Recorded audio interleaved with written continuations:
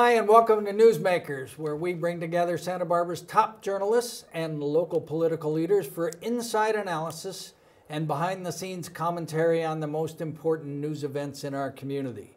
I'm your host, Jerry Roberts. Tonight, our all-star panel will discuss the coverage and fallout of these stories.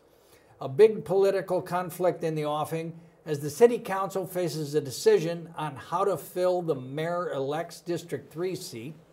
Santa Barbara's new pot law will allow 5 retail shops, but many other details remain undecided a month before weed becomes legal.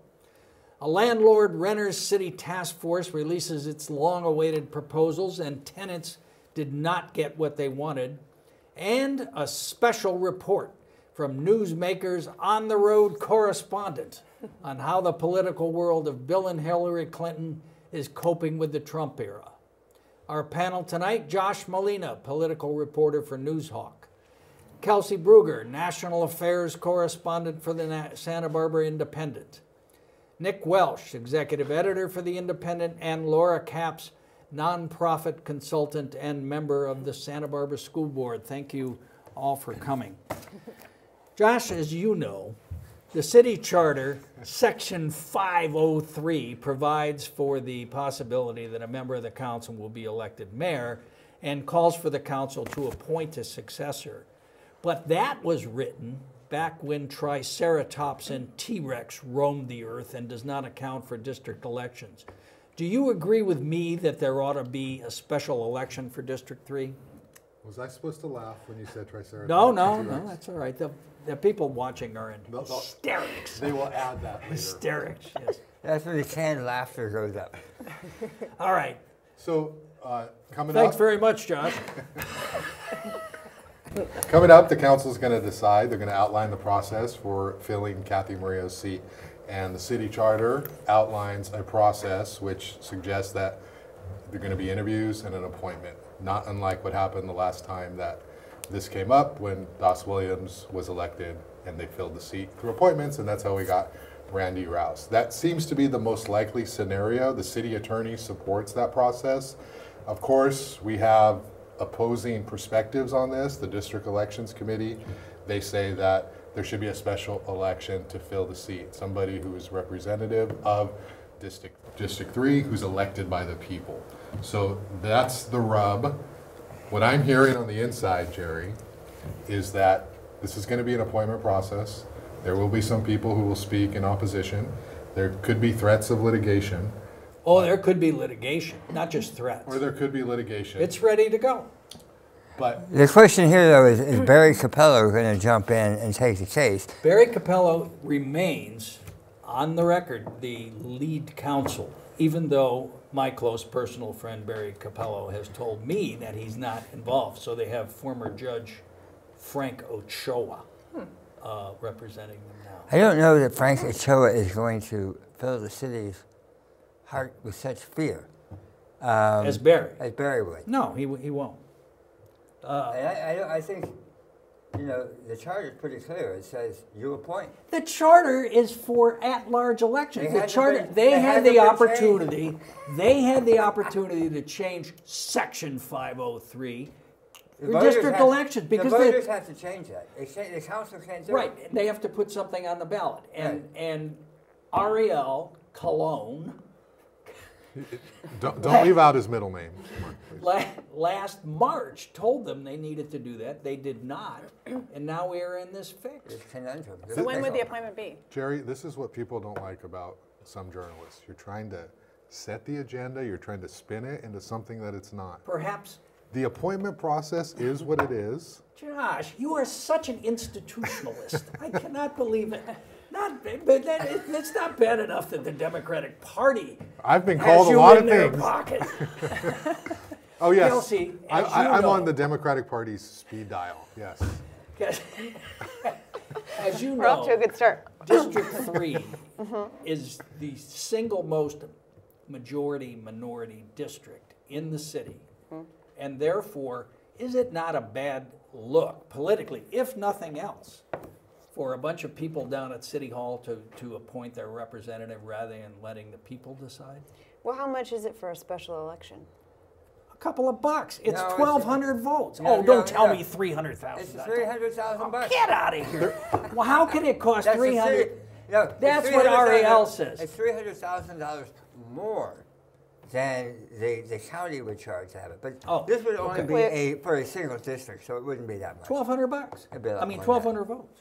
What do you think? You're a Democratic representative kind of person. You believe in democracy, unlike the elitists who think we ought to have an appointment, don't I'm you? more curious about who would run and what Josh is hearing. Who would run?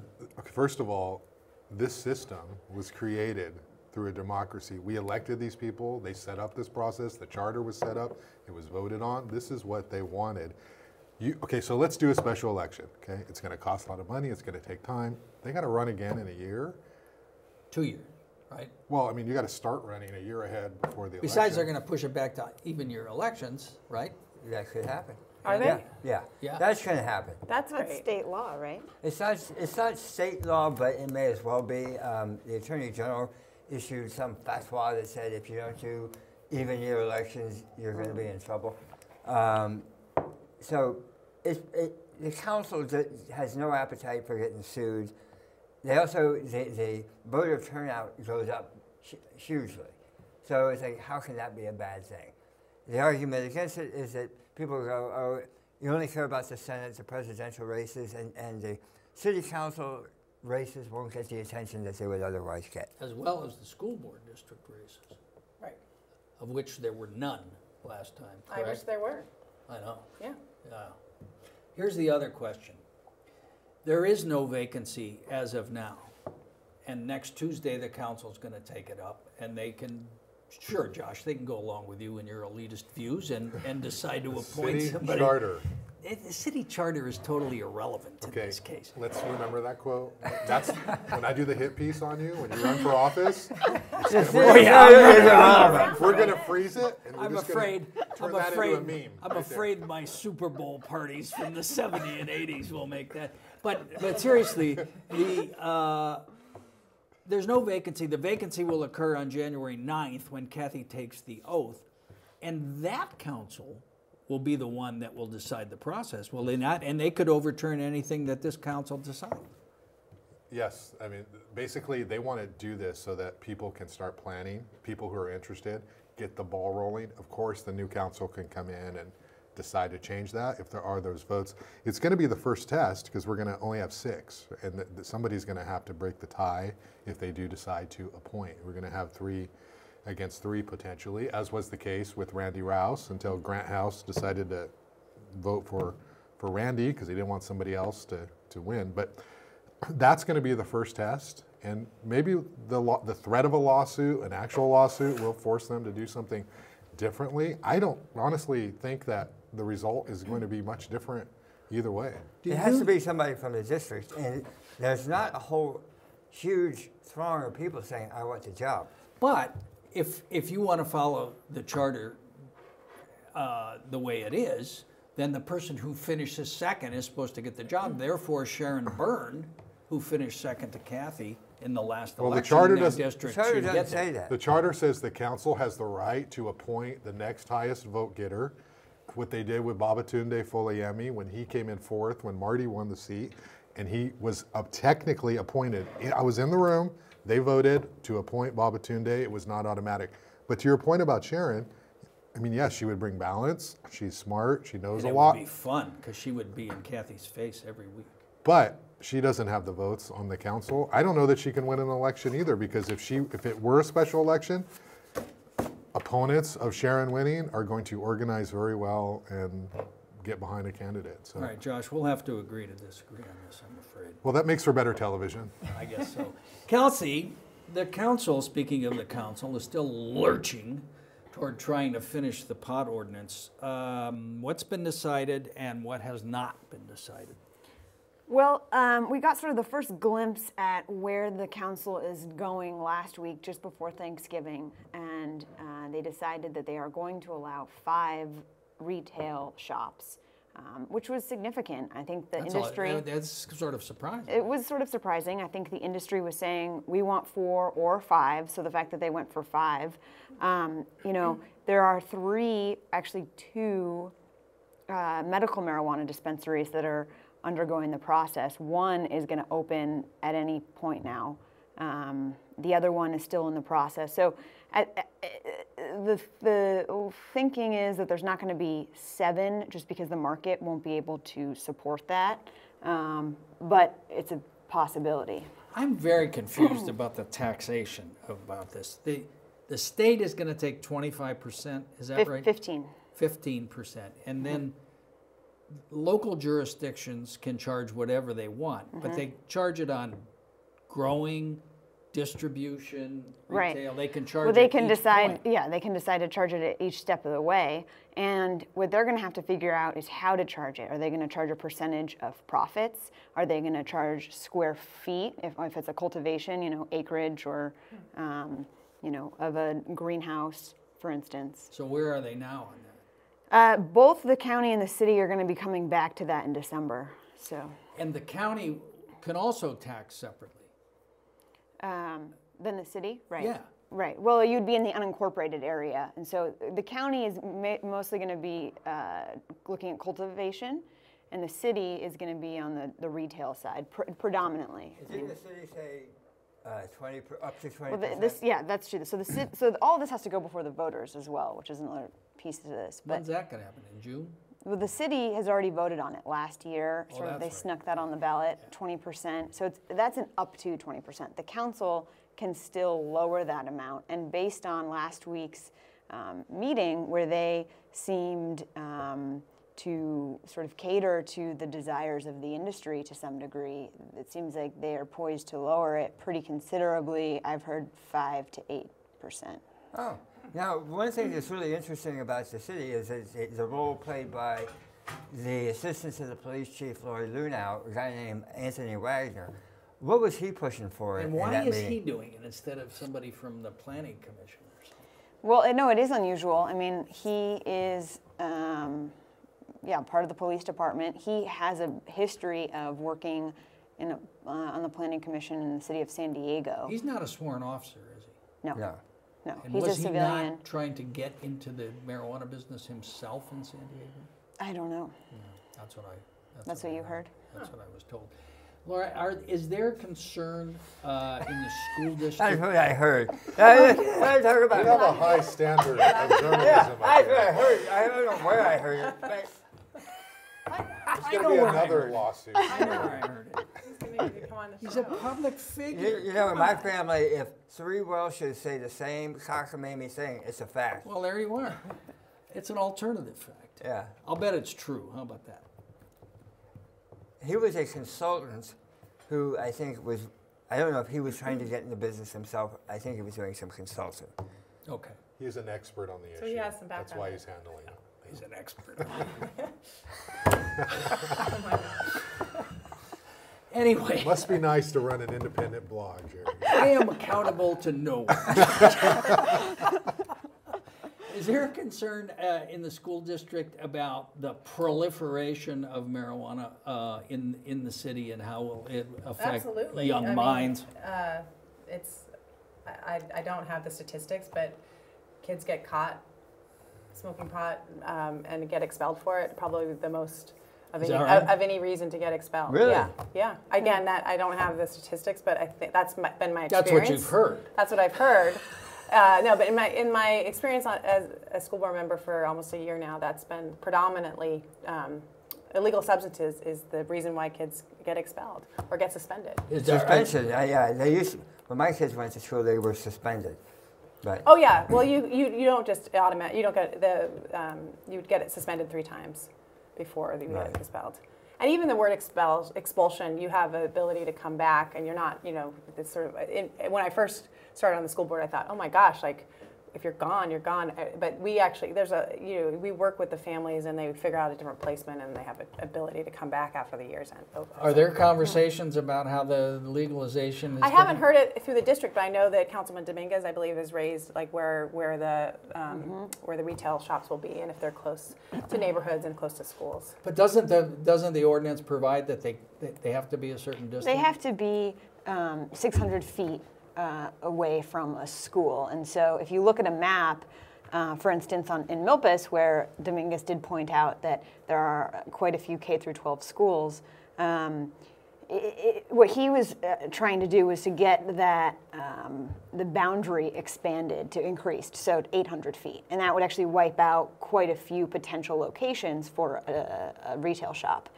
He was not successful. Helene Schneider said 200 feet is not going to stop kids from being exposed to a marijuana storefront. Yeah. Right. But he was trying to get more distance because there's already one on Milpa Street or one that's going to open up, and there are those schools there. And Bendy White then said, "Hey, you can't be protecting your turf." Bendy right? White, an ally of Jason Dominguez. Well, not on that issue. Not on. Do you not agree with me, Nick? I'm going to say no. that Dominguez's actions in this case are a case study of the kind of log rolling, feather bedding, parochial, pedophagy we're likely to see within all district I council. think he's actually being very representative of his democratically elected of his district. Yeah, of his district. No, I mean, when the first sort of uproar over pot shops erupted, it was along Milpas Street. And he has always been tight in some fashion with the Milpas Community Association. They have led the charge historically against pot shops. And it's an issue over on Milpas Street. Okay, so earlier this year, the council organized a blue ribbon task force of landlords and renters to tackle a whole bunch of difficult issues that they didn't want to deal with. Did you attend all of these meetings? It seems so in your very comprehensive story, which I did not Finish read on news. I must have missed it on news. Newsmakers didn't go You're there. the only one. I was the only one there. And I was the only one who read the whole story. I read it. It took a while. It was interesting. You may have read, Jerry, a few years ago that the effort to share media across platforms didn't work out. Exclusivity is dead. Well, so I was the only one in that meeting. What do they recommend? So basically, to boil it down, 60% of the people who live in Santa Barbara or more rent. And so we talk about housing and all this stuff. Typically, the argument is over ownership and development.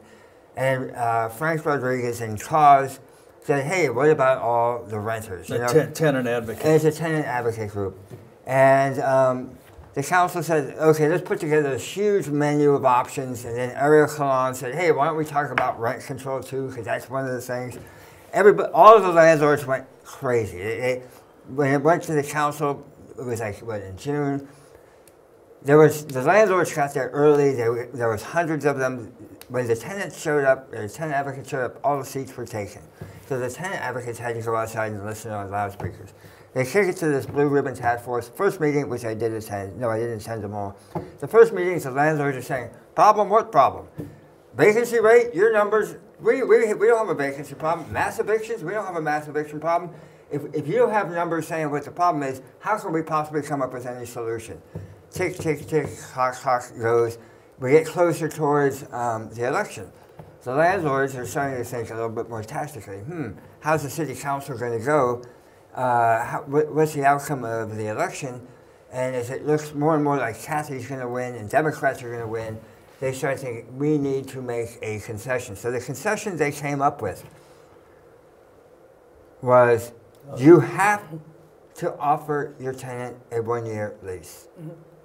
Why is that a concession? Wow. It's not much of a concession. It's not much of it, but okay, here's the deal. Let's say you are living in an apartment over on the west side. These Camarillo landlords are buying up. They come in, they want to get rid of the sort of largely Latino families that have been renting for a long time and bring in city college students. Well, if you have a lease, you can get kicked out, but you can't get kicked out until your During the lease term of the expires. lease. So it gets you more time. But that's not a just eviction. That is not a just cause eviction. So what they did sort of as lip service, it was a gesture towards that. It's called anyway. They say when your year lease comes due and your landlord doesn't renew the lease, you have to have what's called a conciliation meeting. And that means you get to sit down with the landlord, and the landlord says, well, this is why I'm kicking you out, or this is why I'm not renewing your lease. And you may not like it, and the results of that aren't binding, so the landlord can still do what he wants. Is there a third party? That wasn't spelled out. So it's very, very mild, but it's more than what they have now. For millennial renters, Oh, there we go. I was wondering, this is taking so Yeah, I long. know. What? This is just like, this is a record going. do you think that's enough, or don't you think that there ought to be a just cause eviction? Well, it seems, I don't know. It doesn't seem like that's super significant. I mean, I've seen a lot of places that have offered that already. I mean, that's Right. And typically, you get offered a one-year lease and then it switches to month, which can be beneficial to a renter if you want to get out of your lease. So, if they were afraid of the new liberal council, is that going to come back to the council? Are they going to be threatened by that? So they were supposed to have 5 sessions, and that wasn't going anywhere, so they expanded it to 7. And it was a lot of how many angels can dance on the head of a pin sort of I argument. thought you reported it was 8. I think I said 7. Okay. But ultimately, it goes back to the council on January 30th. So the new council will be sworn in. You'll have 7 people up there. And whether that is enough, Unless there's a special unless election. there's a special election. I need to correct Nick on one thing. These out-of-town investors buying up these properties on the west side, not for City College students, but for your favorite, vacation rentals. That's Well, not Oh, I anymore. thought we banned those. if they're Come on, Ivy not in Apart- hotel Ivy zones. Apartments from Camarillo. They're buying up for City So College. more to come on this. Well, they're going More to come, They're yeah. going to revisit it. Okay. I know, but you I gotta just represent. wanted to, it's the theme of the show. The you know? VRBO. The much needed VRBOs. Wouldn't you agree with me on that? Conflict. We're not agreeing with you on anything. Okay, so as a former staff member of President Bill Clinton, Yeah. we were privileged to attend, you're just back from Arkansas, Yeah.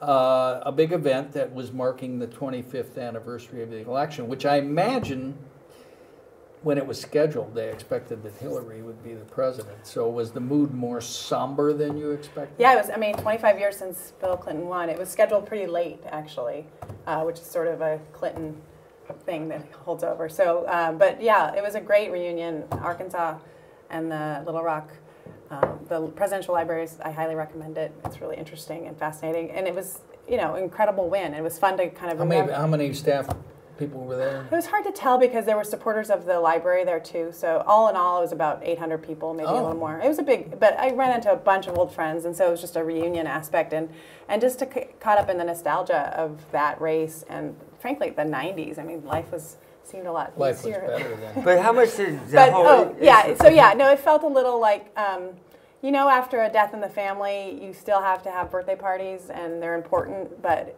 it felt like, the grieving was palpable still. Because of Trump. I mean, And was there discussion of how to combat his madness?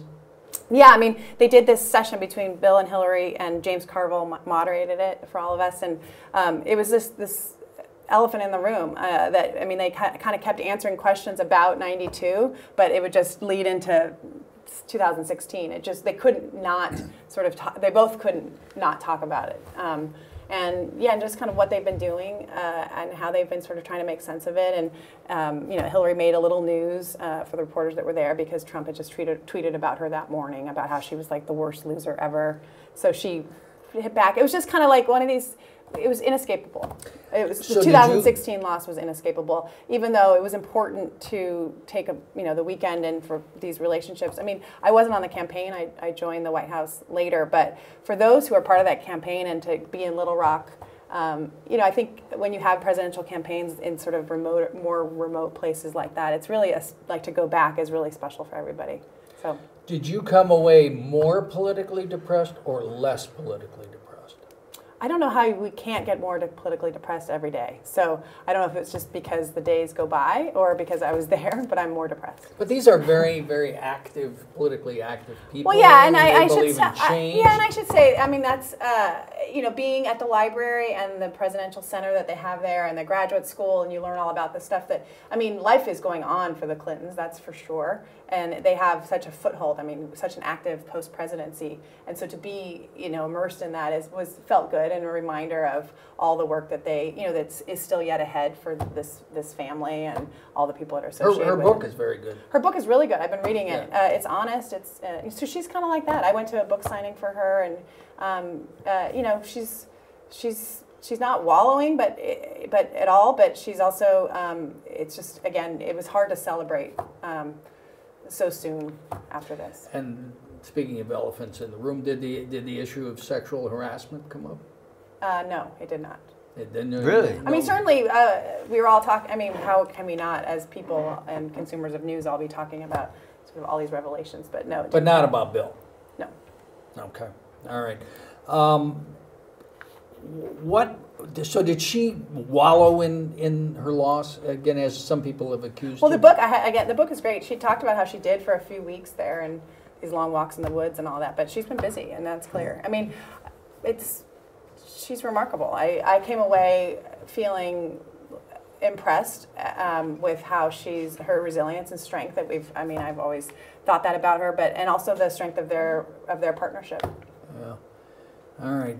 Kelsey, very quickly, who's going to be the next Second supervisor in District 2? Supervisor. Well, I don't know. Right now, I think the clear candidates are Susan Epstein and Greg Hart, and we shall see. Who will Janet endorse?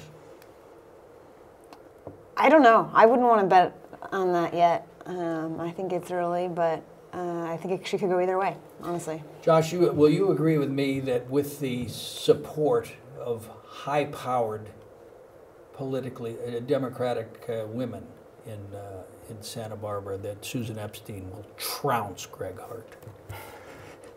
I think that's what makes this race so exciting, is that they are two strong, formidable candidates. Oh, man. Oh, that was cow. And a third? Have we heard anything? A third? And there's going to be No, more. third. I think there'll be more. I bet Do you? they'll Why wouldn't Roger run? You know? He's Because not he- running. He's You not- I know that. reported I he's know, not but it running. just seems like a good opportunity.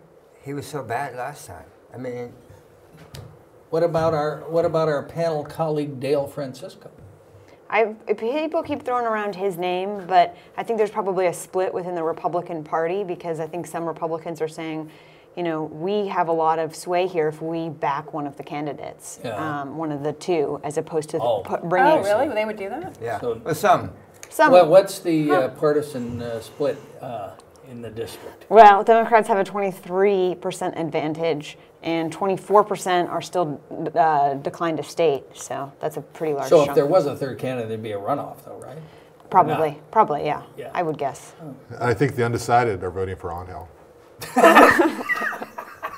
Whether or not he That's runs. what I was told. That's what I was told. That's what Josh you heard. Molina, kicking them when they're down. So thanks to tonight's panel, Josh Molina, Kelsey Brugger, Nick Welsh, and Laura Capps, and thank you for watching.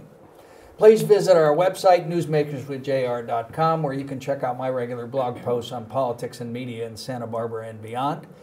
Thanks to our director, Oscar Gutierrez, to our crew, Andrew, Anthony, Ryan, and Mark, and as always, our top-ranking, high-powered, high-energy senior executive producer, Freund. Thanks again for watching, and we'll see you next time for our special end-of-the-year show, when our Newsmakers panel will recall the biggest stories of 2017 and tell us what will be big local news in 2018.